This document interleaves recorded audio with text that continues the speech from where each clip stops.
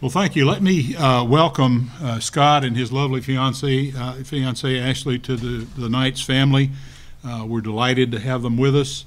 As I think all of you will know, Scott is a proven winner and an offensive innovator. Built a lot of his career at the University of Oregon.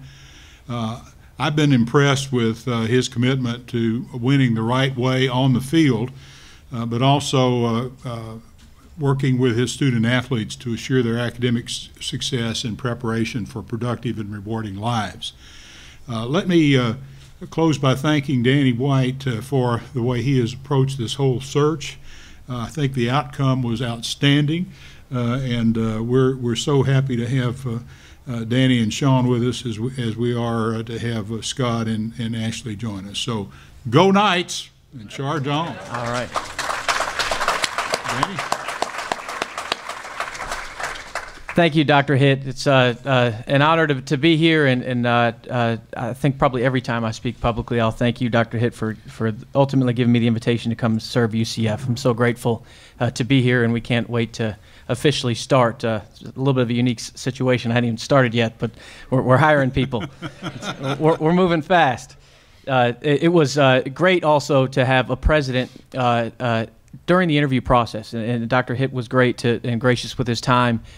When you're selling an institution like UCF that's gone through such transformational growth in the last couple decades, the candidates wanted to meet the person that led that effort and that made the job even more attractive. So that was a critical part of the process.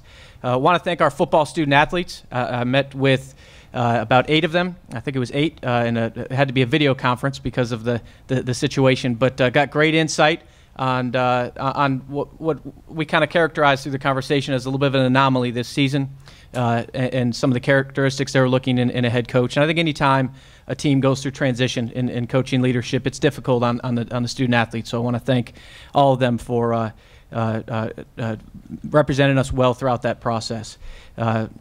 Certainly want to thank and recognize Coach O'Leary. Had the opportunity to speak with Coach yesterday. He did an unbelievable job of building a foundation here in this football program, and one that's set up for continued success. And several families that have invested in a lot of ways made this job. I'm going to talk about the process and how attractive this job is, and it was in football circles. And there's a lot of people that have made that possible. The facility that we're sitting in here amongst many others, but just want to single out a few if I could. The Williams family and the Dench Trust, the Roths, the Nuneses, the Albertsons, the Nicholsons, the Garveys, many others have stepped up in big ways through the years to make this a great football job and one that's going to continue to grow. But having said that, the work can't stop here. We need the support of all UCF alumni, the Orlando community, to continue to build in building a nationally competitive football program. I can't wait to get here December 14th and meet a lot of folks. I'll caution Coach Frost has a lot of work to do in building a staff and getting recruiting going. So we're going to wait to get him out in the community for a few weeks. The process was swift. Obviously, I think it was 13 days ago that I sat in this room, something like that, before we started. But we started with a large list. As I mentioned, there was huge demand for the job. Ultimately whittled down that list to the folks we were most interested in. We interviewed sitting head coaches, people from all walks of life, different levels of football, and ultimately, I think when Coach Frost left the room, Dr. Hitt, your quote to me was, I think you said, "Danny, I think you found your guy," and you were right. There was one person that really stood out. Coach Frost has a unique pedigree. I think we mentioned this in the press release, but experience on both sides of the ball as a player and a coach. That's really unique, I think, in the sport of football. Had an opportunity to learn under legendary coaches, both as a player and a coach. Everybody I talk to in the sport of football, as a basketball guy, I like to recognize what I don't know about football, so I do lean on people that are experts in that field. And Scott's reputation in the sport of football as a person and as a football mind is really unbelievable, very, very impressive. We're really excited about bringing the Oregon brand of offense here to Central Florida, and excited about the way the Coach Frost talked about the recruiting process and building that relationship with a prospective student athlete from before they step on campus and certainly through their time in our program and ultimately until they graduate. Everything I learned about Coach Frost, he's a man of integrity, high character, and most importantly, and this is something we talked about a lot in the interview process with all the candidates, and Coach Frost has a understanding and values highly academic excellence. That's something that's already a part of this football program. We're the leading public university amongst football programs and graduation success rate. Coach O'Leary and his staff did a great job of building that foundation.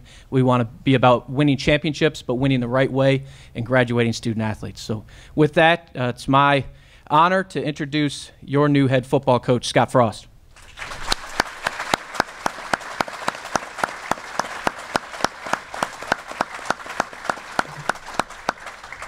Well, this is great. You guys should all get hired as a head football coach. They say a lot of good things about you.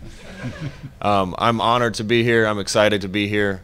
I knew this place is special looking at it from afar.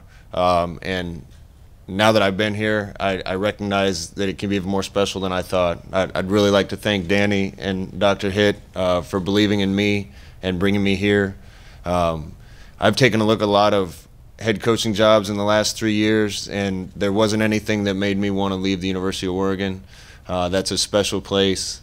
I think this can be a special place and is a special place. This place, UCF, has a lot of potential. It's got a great recruiting base. The people that I've met that are involved with this program are already impressing me. The type of people that are here and the type of love that they have for this university and this athletic department. Can't wait to bring an exciting style of play to UCF.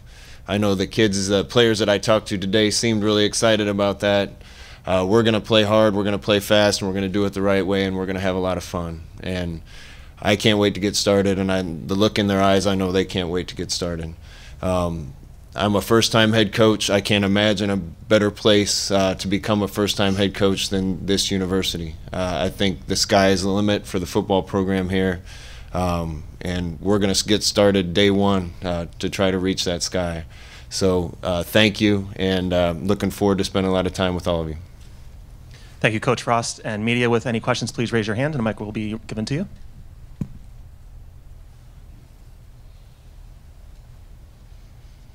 Coach Scott Inez from ESPN 580 here in Orlando. Welcome to Orlando. Welcome to UCF. There are some people who would say that being the offensive coordinator at Oregon is a better job than the head coach at the University of Central Florida. How would you respond to that? I had a great job. I think this is a better job, or I wouldn't have left. I could have stayed an offensive coordinator at Oregon for a long time and been happy, but I felt it was time for me to go try to run a program. And I recognized things in this program that really appealed to me. I knew I could bring the offense that I was familiar with here, and there's players right around here that are going to fit into it and be able to make it thrive.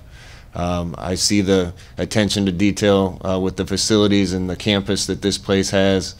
I think this place is a big-time program waiting to happen. I got a ton of respect for Coach O'Leary and what he's done here. He's really set the bar high. But I think we can even take it higher, and that type of potential is what made me really want to come here. Shannon Green, Orlando Sentinel. Welcome to Orlando. Two questions. First for Danny. This hiring all seemed pretty hush-hush, which is pretty impressive in this day and age of media.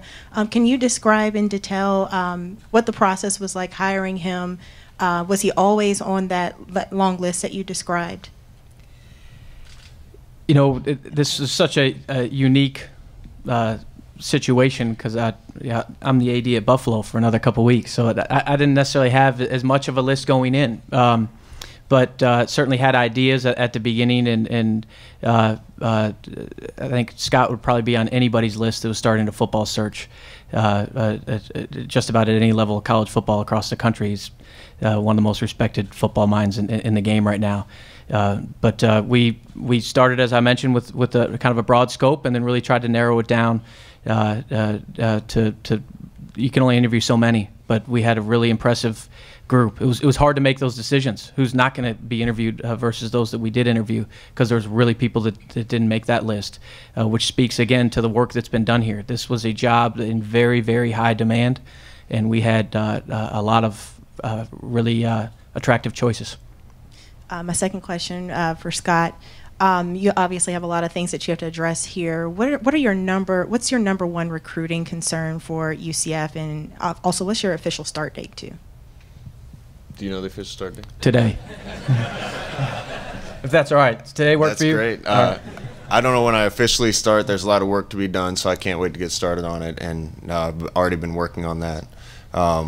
You know, I look at the recruiting class, and there's, I think, 6 commits right now. I think the first step would be make sure that we keep the kids that they've recruited in place. Then there's a lot of work left to do with that. The first thing I'm going to do is meet with the guys that are already here. I know there's a lot of people in this university that poured their heart and soul into this to try to make it work for 1 year, 2 years, or longer. I want to make sure and give those guys an opportunity to get in front of me, and I want to get to know them. Putting a staff together then, whether it's those guys or guys that I bring in, to make sure that we have boots on the ground to go out and get some more recruits and add to this recruiting class. That all has to happen pretty quickly so we can make a dent in this recruiting cycle. Mike Bianchi, Orlando Sentinel, welcome. Scott, obviously you've done your research. You know what sort of program you're taking over. How long have you thought about how long it's going to take to get it turned around? I mean, you're coming off a winless season. To be honest with you, I don't know. I've watched a couple UCF games on TV this year. I'm impressed with some of the talent. You know, 0-12 is not a good record. We're going to get this thing turned around. I don't know if it's going to take 1 year or 2 or 4, but I know there's talent here. I know that if we get the guys having fun playing football and playing in a system that they love, and have them following a process that's going to make them better every day, if the guys will commit to that, then we'll get this thing turned in the right direction. And really the goal is to get to the top of this conference again. They've been there in the very recent past, and I don't see any reason we can't be there again. Christian Brewy, WFTV Orlando. You've been in a position as a coordinator. You've had some great mentors. That transition from coordinator to head coach, did you speak with anybody, any of those mentors, and what did they maybe tell you?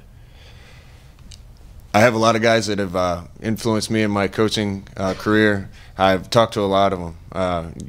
It's unbelievable how many people have reached out to me, how many phone calls I've gotten. I've talked to Coach Osborne quite a bit. Mike Tomlin, I had a long conversation with him last night. He talked to me about when he took over the Pittsburgh Steelers from being a defensive coordinator with the Minnesota Vikings. Raheem Morris has reached out to me. Talked to Coach Helfrich and Coach Kelly. There's a lot of people in my corner, and I'm grateful for that. If there's ever an answer I don't know the answer to, a question I don't know the answer to, I'm not so proud that I'm going to act like I do. I'm going to go to people that know the answer and see if I can't find a way to solve a problem. Coach Frost, Jeff Sharon, blackandgoldbanneret.com. Welcome to UCF. There's been a bit of consternation amongst fans over the last few years about recruiting, particularly in the state of Florida and Central and South Florida. What's your message to recruits and high school coaches in Central and South Florida that you're trying to bring about UCF now? Well, I want them here. I want the coaches around here. If they want to be, I want the players here. You can't possibly recruit well unless you have a good relationship with the high schools. I've recruited down here quite a bit, considering I've been out on the West Coast, and all these coaches have accepted me with open arms when I'm down here. I want those guys involved with the program. And listen, we don't need to go very far to find kids to win at UCF. The kids are right here. We just need to put a product on the field that excites them to come play here, and I think that's going to be easy to do.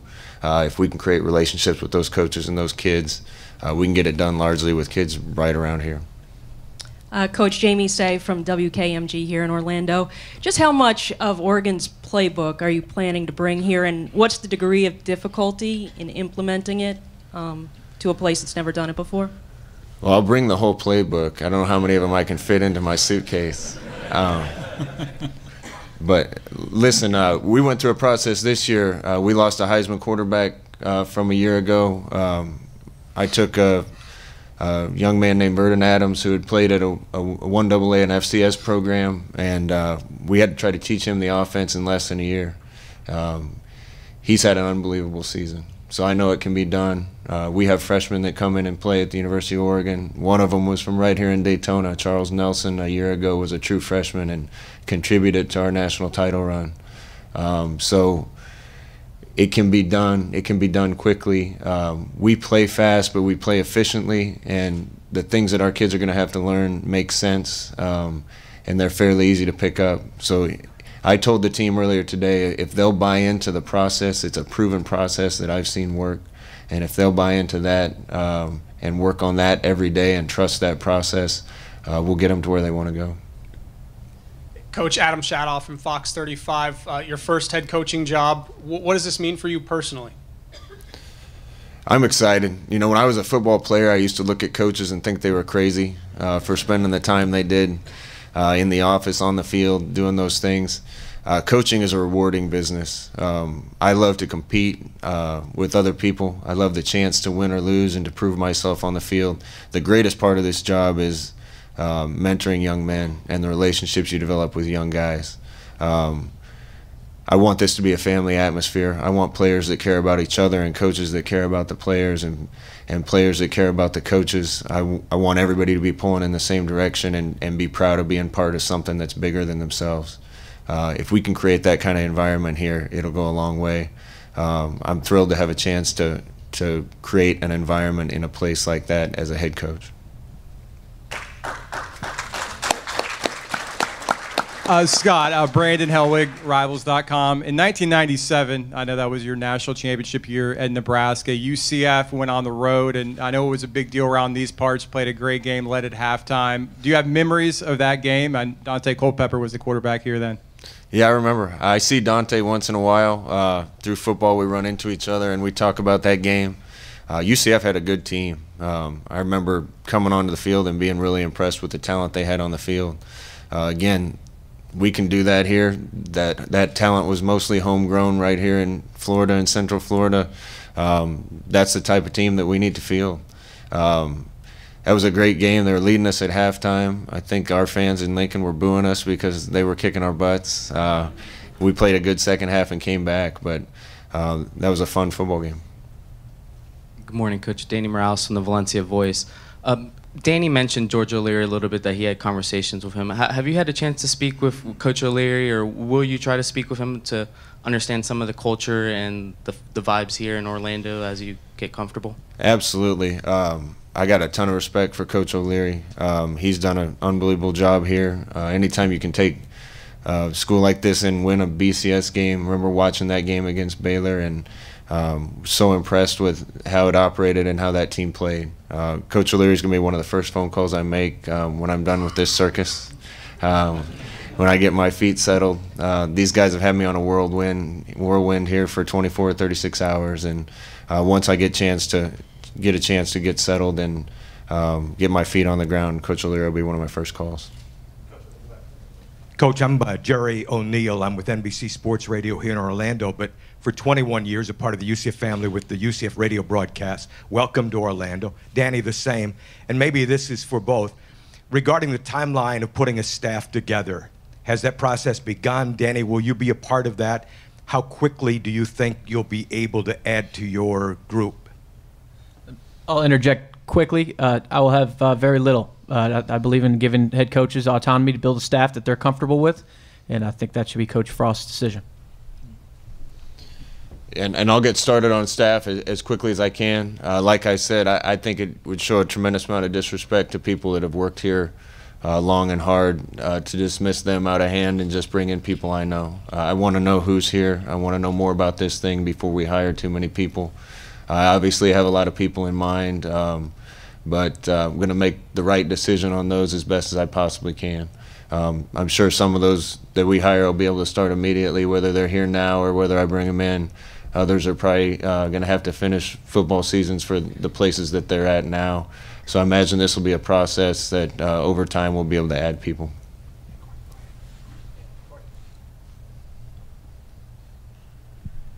Coach Jared Heil, Central Florida Future, welcome to Orlando. Do you think the team having such a small senior class this year and so many young players makes it easier to kind of implement that pound and ground offense that you plan to bring to UCF?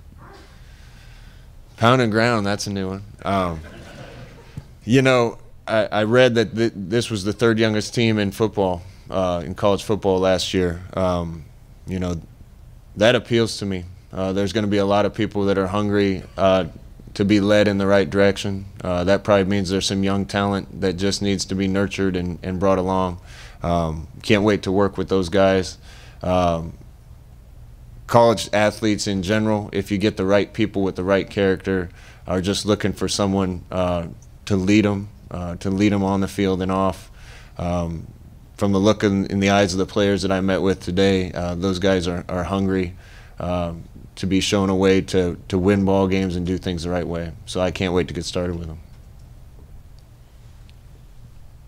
Coach, as far as when you'll actually be starting, I know Danny said today, right now, but when will that be? Will you be coaching Oregon through the bowl game, or will you be here full-time from now on?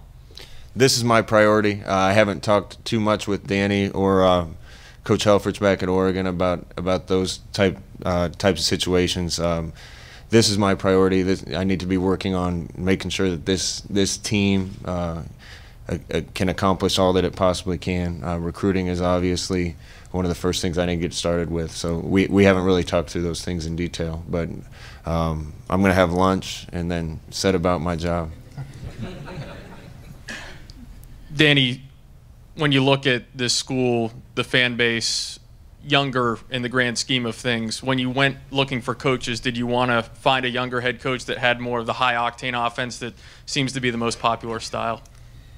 We looked at coaches that had experience with up-tempo offenses and coaches that didn't. There wasn't a predetermined end game. I think in coaching searches, people get caught up in the names and the rumor mills and all that stuff. And at the end of the day, the process does matter. And we needed to go through that process. And we did a lot of research. And then the interviews matter. And certainly the offense is exciting. And something that we valued, and obviously the success that Coach Frost has had. But we're hiring more than the Oregon offense. We're hiring someone that we think is the right person to lead our football program. Scott, with your defensive background, when did you start to really infiltrate yourself with the spread, the high-octane style of stuff? And when you were a defensive coach, did you like facing those type of offenses? In my experience in football, the best offenses and defenses are ones that are complete systems. I was lucky enough to be around the West Coast offense. That's a system that has answers built in. It makes sense. It's complete. Nebraska's option offense was complete. No matter what a defense was in, we had an answer. I finished my NFL career in Tampa Bay, playing for Monty Kiffin and Mike Tomlin and Rod Marinelli and Raheem Morris and Joe Barry. That system was complete.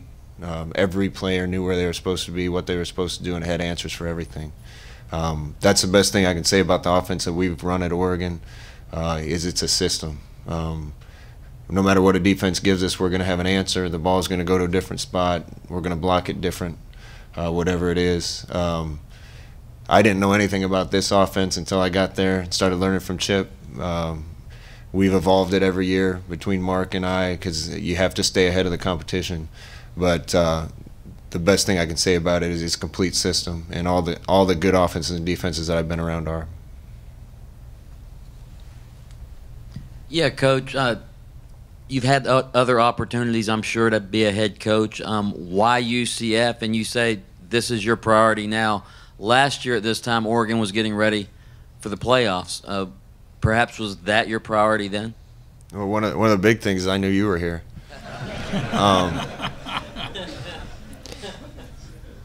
I had a job opportunity last year. I would have had to take that job a week before the national semifinal. I care too much about the players that I coach to do something like that to them. This year's shaped out a little bit different. When this opportunity arose, this is the best opportunity that I've been given in regards to a head coaching opportunity. Like I said, I think the sky's the limit for this place. I didn't want to leave Oregon for a place where I couldn't get the same type of players that we've had at Oregon that have made us successful. We're fast, we play fast, we have fast guys. Those guys are right here to be had. And if I was a fast kid in the state of Florida and I knew we were going to play this type of offense here, this place would look really good to me. And I think we can get that done pretty quickly here. Coach Frank Shallow, Sports Talk Florida. Dr. Hitt talked about the entertainment factor of football as well as the obvious, but how does that excite you for being able to have that freedom to kind of showcase your offense and just a message for the fans on the entertainment factor going forward for this team that struggled? We get this thing rolling, the fans are going to love to come. With the style of offense that I'm used to seeing day in and day out, sometimes I turn on other games where people don't go fast, where people aren't exciting. It's hard for me to watch those football games. We're going to go a mile a minute here. We're going to hit the accelerator and the gas and go. Building this thing, we're not going to be afraid to take chances and try things, and I know it's going to be a really entertaining type of football. So fans better buckle their seatbelt because we're going to punch the accelerator and go fast around here, and sooner or later that's going to lead to a lot of success. Coach, Shane Whitehead, WFTV. What will your philosophy be on scheduling? Will you want to tackle some of the quote-unquote big dogs they say we have in Florida? That's probably a question for Danny. I know that's not a head coaching job, but we've had a couple conversations about that.